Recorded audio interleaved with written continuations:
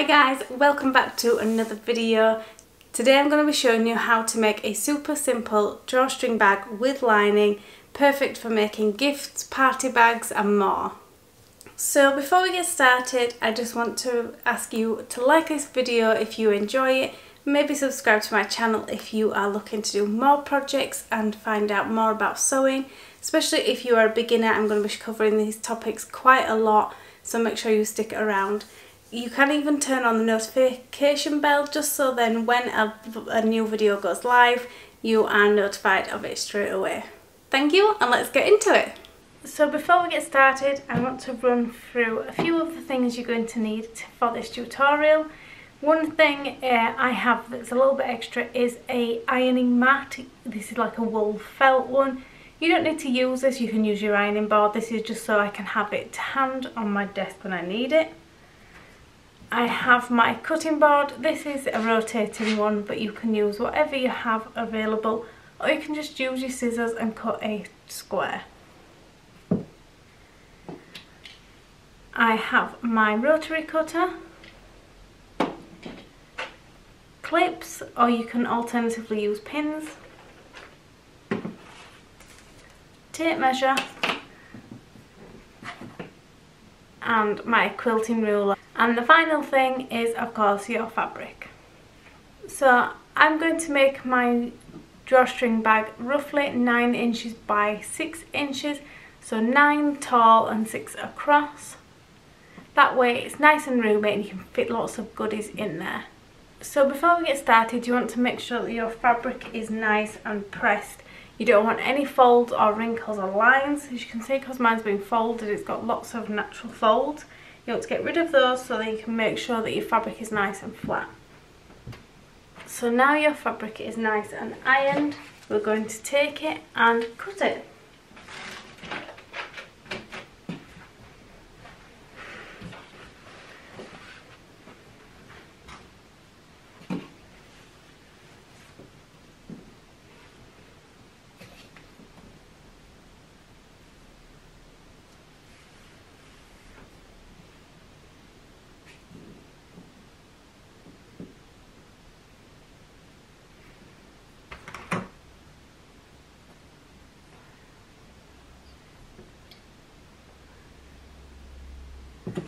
So as you can see, let's see if I can bring it closer. As you can see on my board, they've got the lines, so I measured placing my fabric along the line so that I can get a nice straight edge and I can work out the calculations as I go up and across.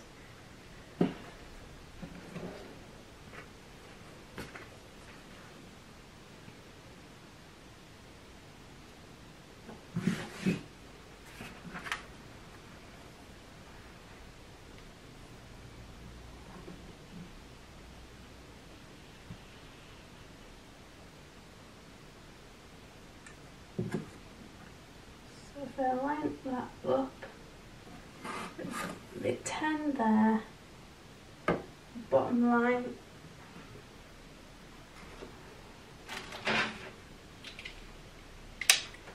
so I simply cut across there and back down.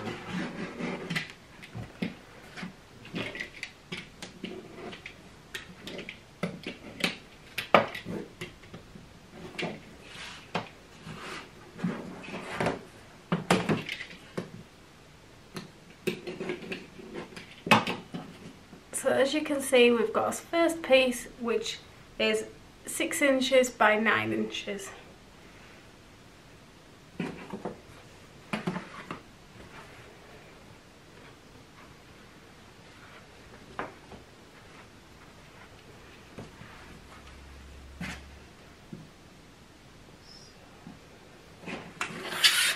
So if like me, you like to be able to use the same one again, use this one as a template to be able to cut around to create a nice, neat cut.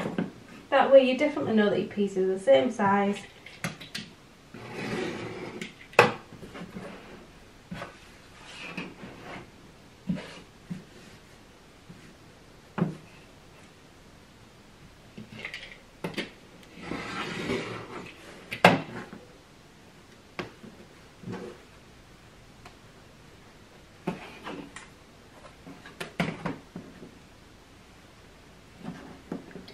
So I've got one lining and one outer piece, so I need one more of each now to create the bag.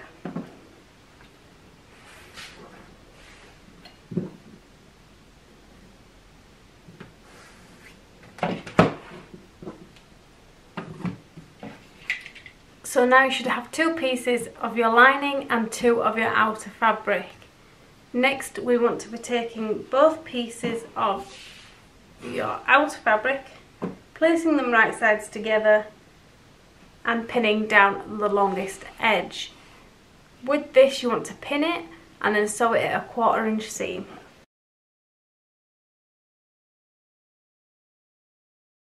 So now I've pinned these in place, so I know that I'm sewing up the two longest edges on the side here. I'm going to do the same for my lining.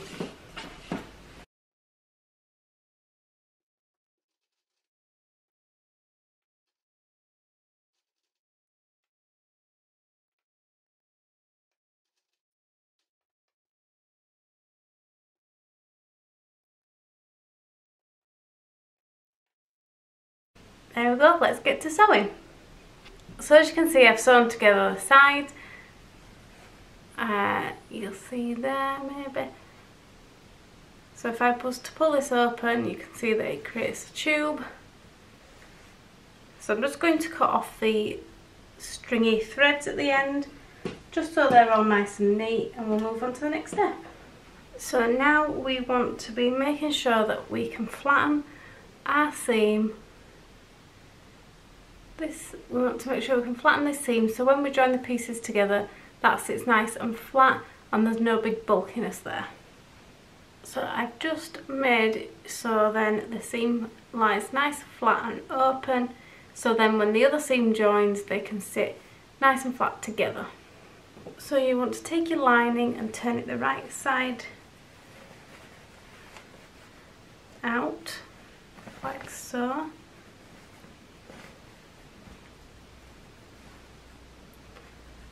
And look like that, and then you simply want to slip it into your main fabric.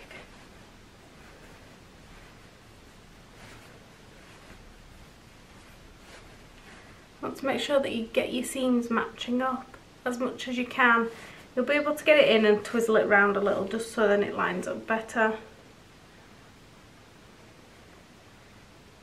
And then you want to clip.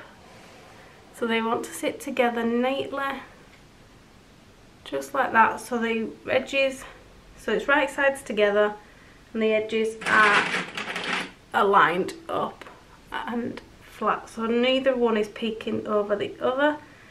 Clip that in as you go around,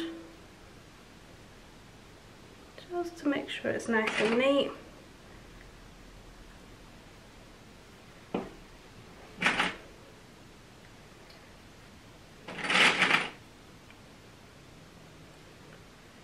So there you go, you've got them put together.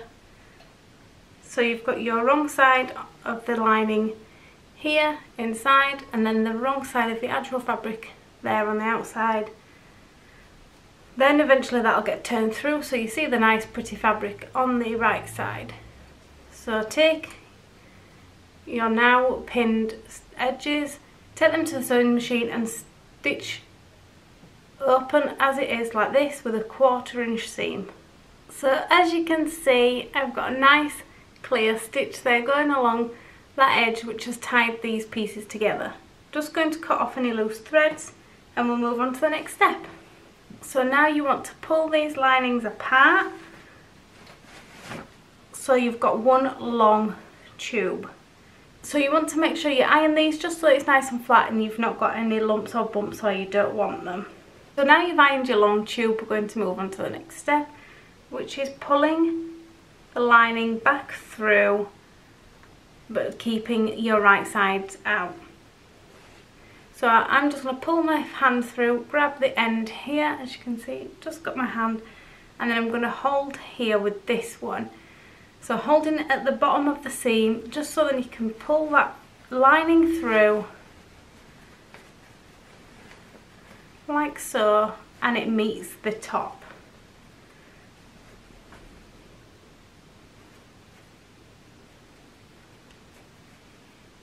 So there you should have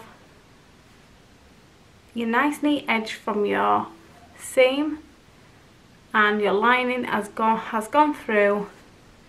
So your lining is nice and on the right side on the inside, and then you've got right side on the outside of your main fabric.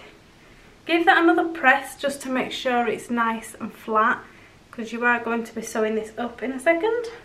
So as you can see, this is still the raw edge up here and they're loose pieces, so you should have 4 loose open layers, and here you should have your nice neat edge.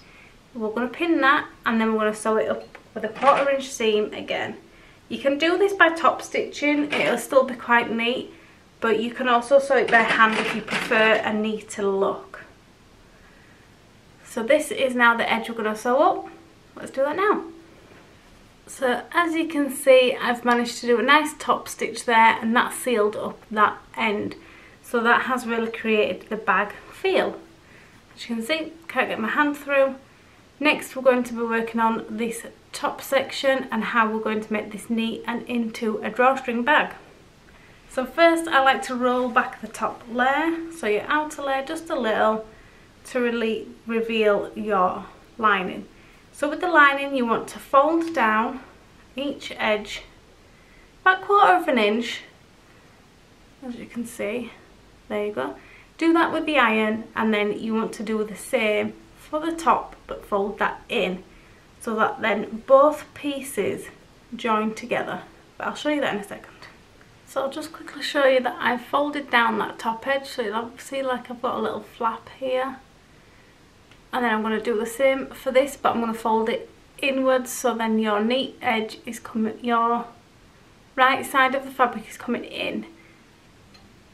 So as you can see, I've now ironed my 2 sides, so they match up nice and flush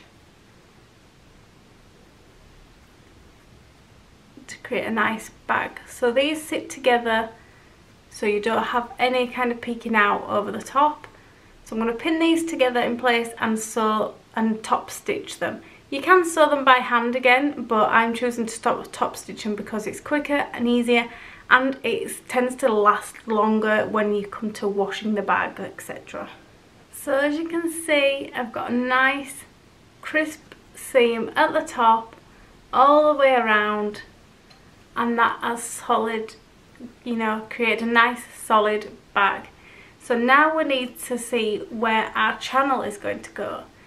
So I'm going to be using this quite thin ribbon for my drawstring bag. You can use anything you have to hand or anything you want to purchase in particular. Just make sure that your channel is wide enough for the ribbon. So I'm going to be using the stitch that I've just created on the sewing machine here. I'm going to measure slightly down, just enough to make sure that I can get my ribbon through, so maybe just 1/2 inch, just so it's got plenty of room to go through. I'm going to measure that down and do the same again and do a running stitch all the way around the bag. So you can see I've got another stitch line running parallel to my first one that's here, the second one is here. To create the opening for your drawstring, like your ribbon to go through, you want to be taking each seam at the edge and just simply cutting in. You can use an unpicker just to unpick the seam just between these 2 lines to enable you to get the ribbon through. So I don't know if you'll be able to see, but now I've got that edge open so I can get my seam ripper through. So you'll be able to do this with your ribbon. So you only have to do it for the top layer of fabric, not the lining, just so then you've still got something that creates like a nice little cushion in behind, and it just gives your drawstring bag more security and stability. So next you need to get yourself a paper clip. I've just got this little one, just so it's smaller, just to go through my channel. If you've got a larger channel, use a larger paper clip, just so it's easier to grab hold of while you're threading through your ribbon. So connect your ribbon to the edge of the end of the paper clip like so. So you'll see that it moves a little, but it won't come off. This is to help pull it through, so you've physically got the paper clip to hold on to while you're threading through the fabric, and the ribbon will follow.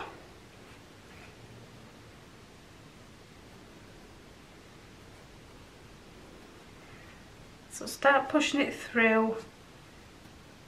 I like to push with one thumb and then kind of pull it back, the fabric, and this allows the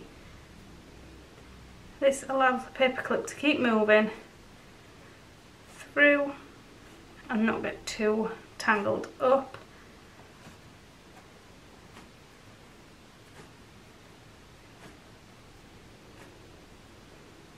And then you're back at the beginning.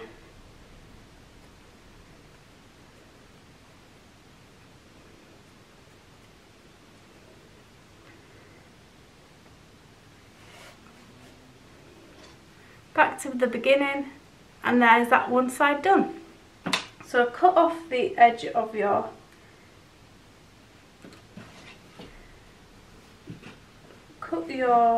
so I'm going to add quite a bit of length to my ribbon, and then I'm going to tie a knot in the end just so then it keeps it nice and secure and it doesn't unthread easily. Repeat for the other side. So when you're doing the other side, you want to go in this side, loop all the way around and back out that way, so you have one at each side of the bag. So there you have it, your very own drawstring bag with a cute little lining. So it's simple to pull it together and use it.